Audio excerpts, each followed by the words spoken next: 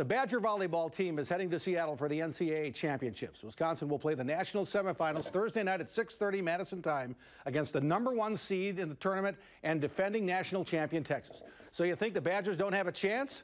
Well, after what we've seen this season, don't bet against them. Eric Ryler reports.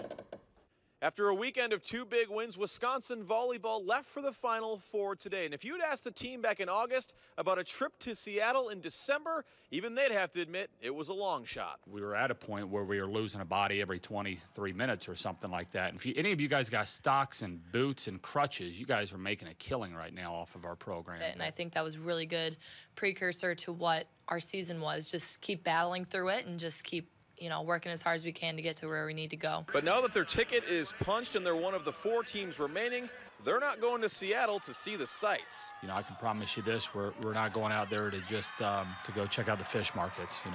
We're going out there to try to win a national championship like the other 3 teams are. We just have always had a chip on our shoulder.